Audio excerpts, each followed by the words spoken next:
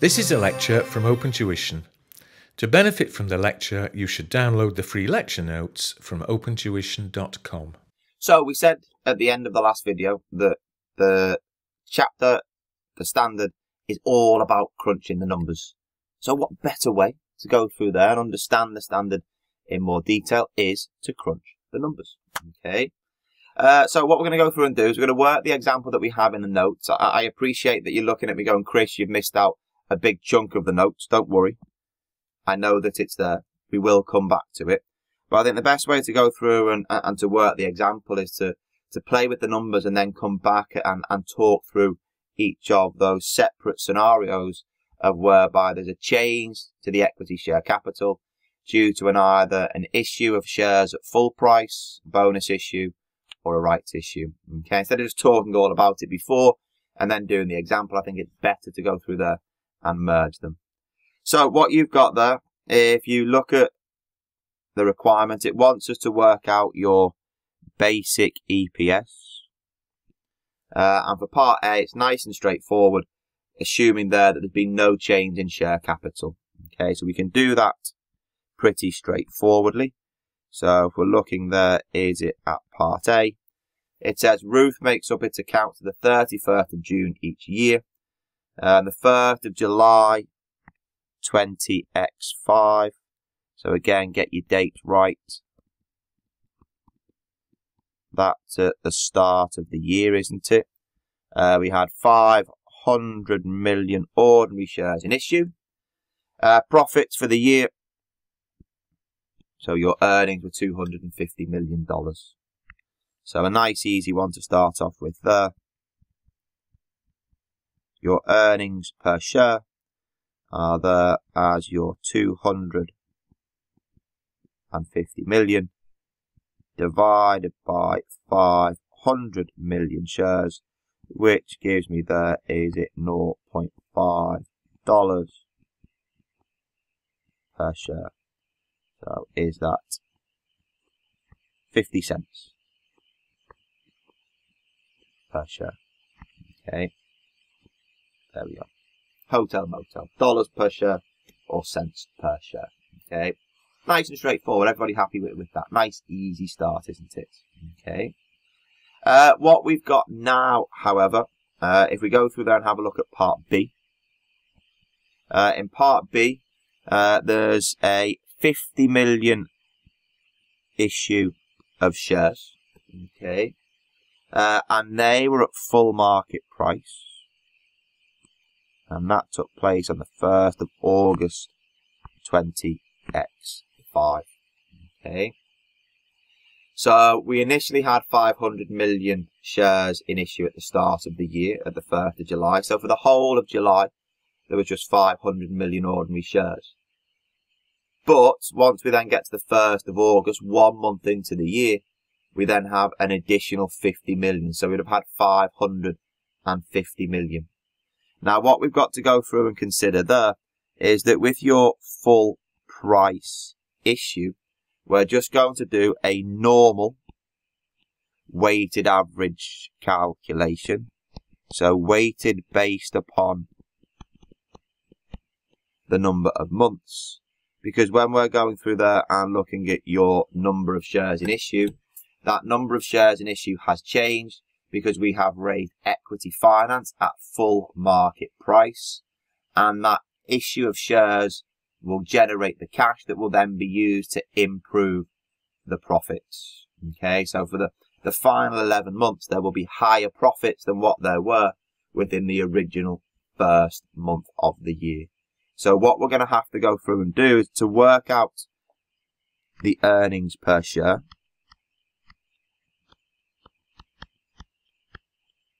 We're going to take, is it the $250 million earnings. So assume that that hasn't changed, but it will have been impacted by the new issue of shares.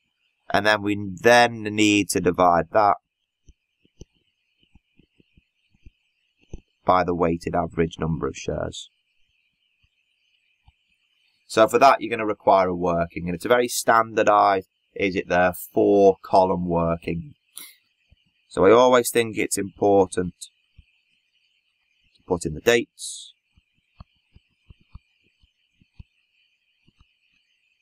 the number of shares,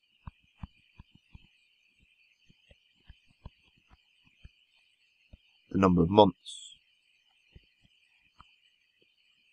and then the final column, your weighted average.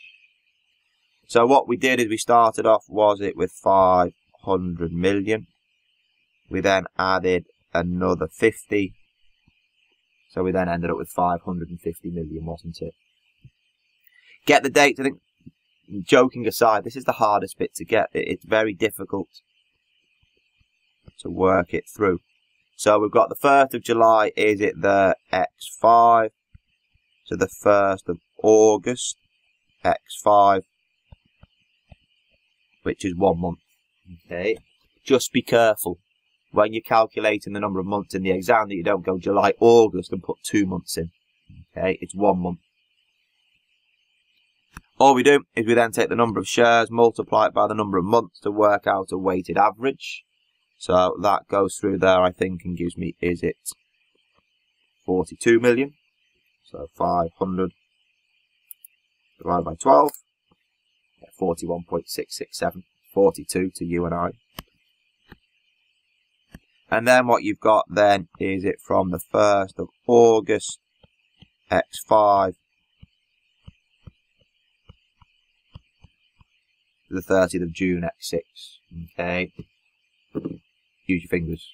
August, September, October, November, December, January, February, March, April, May, June. Okay. Just double check.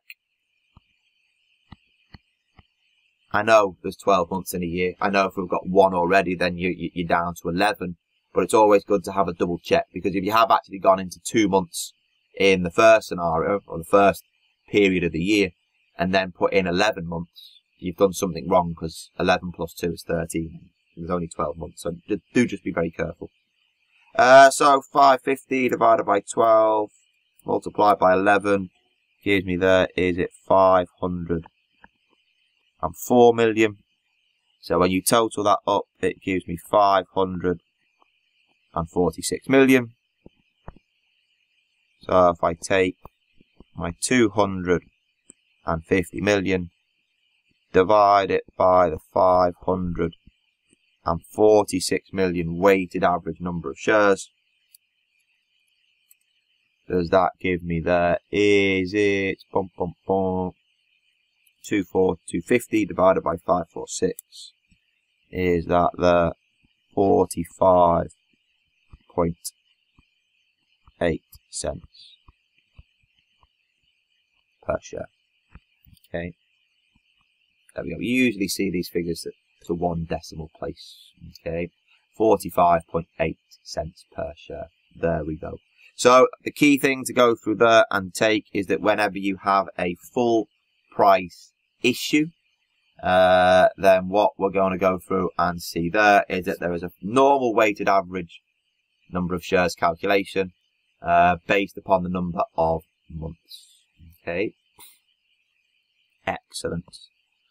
Part C that you have there says that we have a 1 for 4 bonus issue of shares occurring on the 1st of November 20x5. Okay, so what we've got to be careful of there is that when you have a bonus issue, okay, so the bonus issue here ties into part C, is that when you're looking at your bonus issue,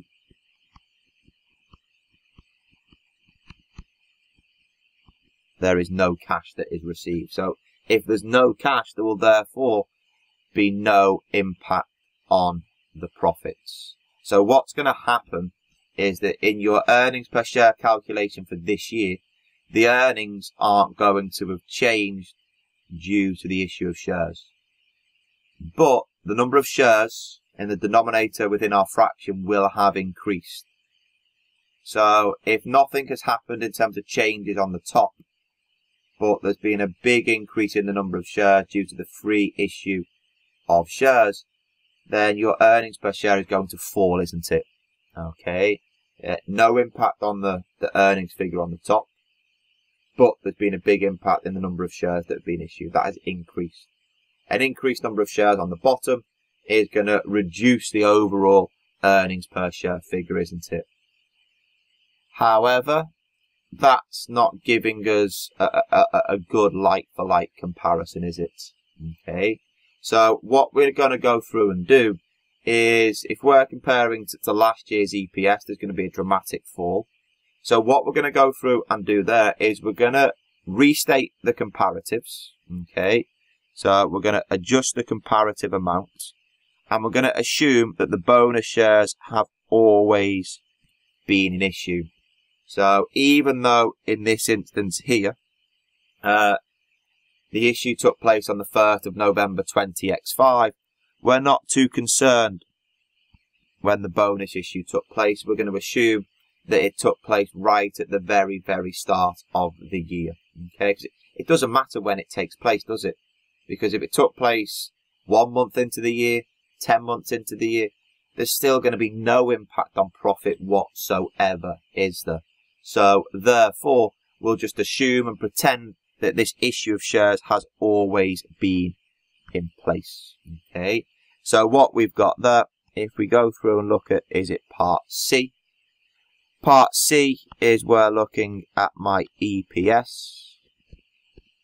So again, you've got, is it $250 million? The number of shares that we're going to have. So was it a 1-for-4 bonus issue? So if that's the case, the old shares that we had were 500. The new that are issued is at the 500 divided by 4, which gives me 125,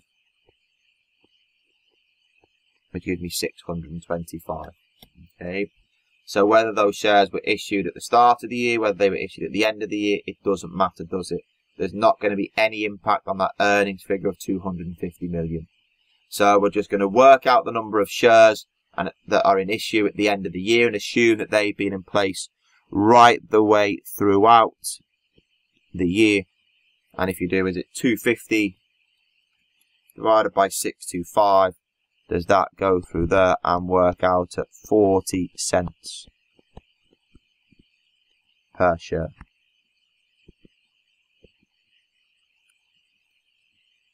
You would then need to go through and restate the comparative.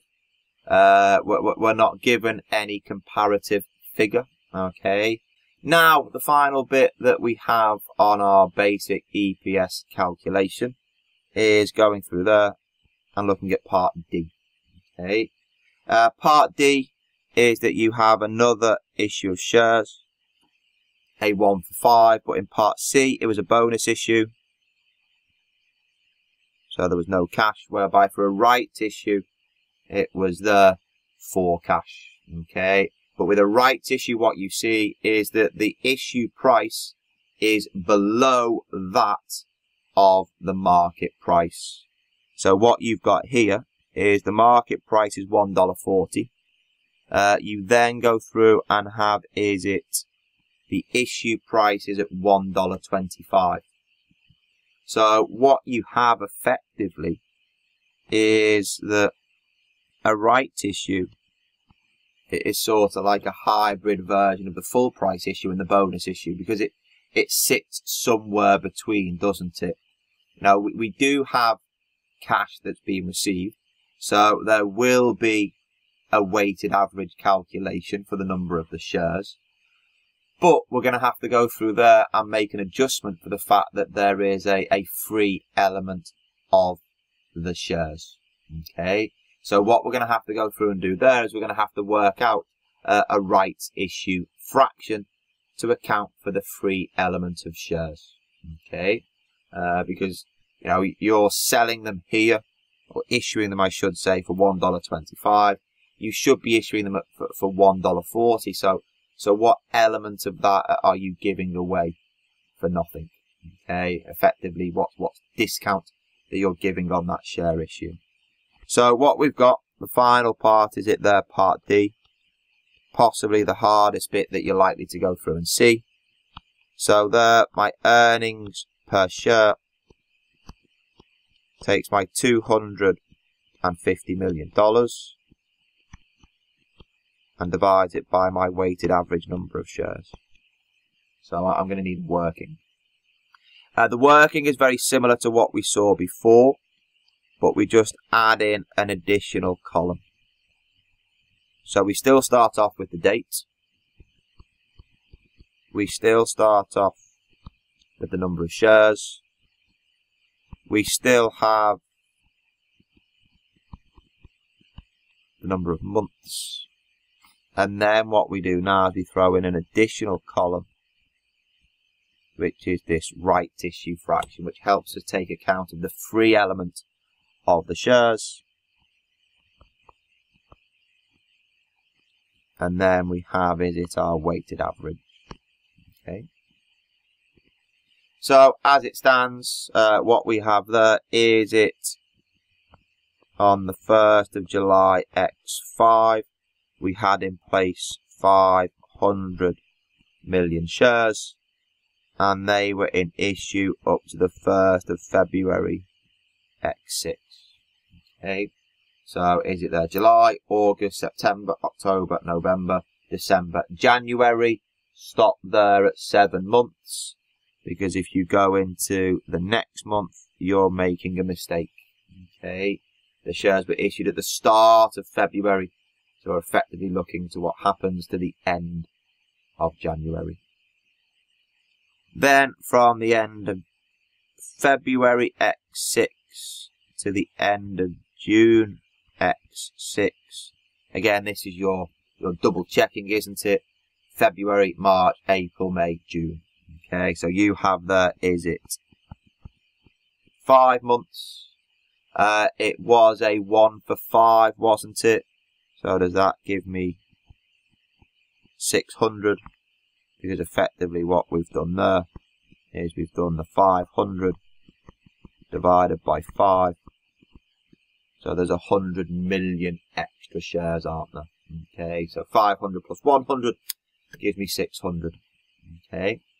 Now what we need to go through and do there is we now need to work out this bonus fraction. The bonus fraction is applied to the shares that were in issue before the rights issue took place. Because once the rights issue has taken place, some of those shares that have been issued at a discount. So therefore, there is a free element of shares that have been issued. So there is no need to account for any of the free issue of shares after the rights issue has taken place. It's only before the rights issue that we need to go through there and do the calculations. So here, again, we're going to go through and do another working. So underneath my answer there. So we're going to go through and look at your rights issue fraction. Okay. So what we go through and do there on your fraction, you work it out as the price before divided by the price after. Okay. And that price after is commonly referred to as the theoretical X right price. Okay. So what have we got there? Well, if we look at the price before, we know that was it as $1.40. So that's nice and easy, isn't it? The theoretical X right price is the challenge, okay? Because we're looking there at what is going to happen to the share price theoretically. So it might not be exactly the same as this in reality, but theoretically, if you had 5 shares in there at $1.40, if you had another share in there at $1.25, you now have 6 shares. So the theoretical X right price, the price after, is what's the value of those 6 shares. Now you've added in this little one at a discount. Okay, so all you need to do is just average out the overall price of those shares over the 6 shares that are in issue. So what you've got there effectively is for your theoretical X rights price, you have 5 originally. Is it there at $1.40? And you now have 1 at $1.25. Okay.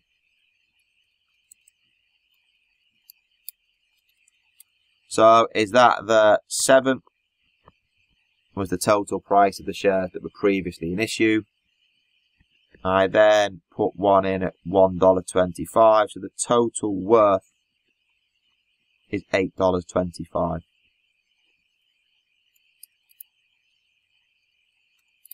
There are 6 shares in issue, so if I do the $8.25 divided by the 6, gives me $1.375 per share. Okay, to you and I, that's going to be, is it 1.38? Okay, so that's the price afterwards. Okay, so what we go through and do now is we will go through and take that figure, that fraction,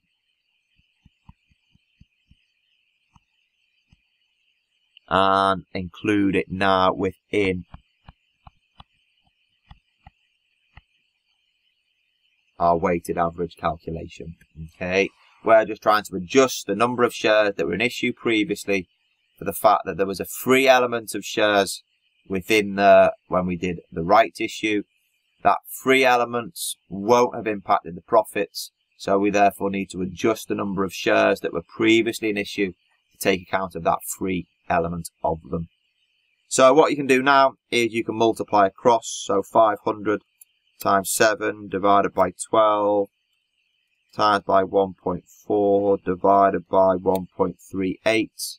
Does that give me, again rounding, to 296 million?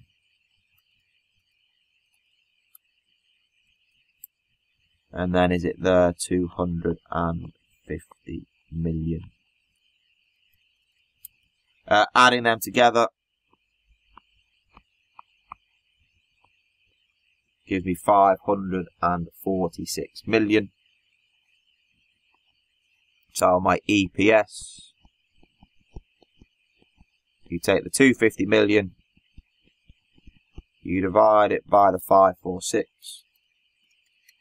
and does that give you 45.8 cents per share? Okay, there we go. Excellent. Now, that is really challenging. That's really, really difficult. So what I think you need to go through and do there is to work the question again, make sure you're happy with it. I'm sure you'll be happy with part B and part C. Part D is the challenge. So I would recommend that once you've worked that part D again, that you go through there and then practice the examples that are in the study text of your chosen tuition provider, because there'll be some good examples there about calculating your basic EPS.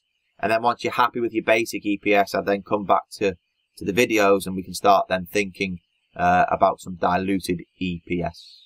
Okay, so I'll see you all a little bit later once you've done a little bit of work yourself. Enjoy.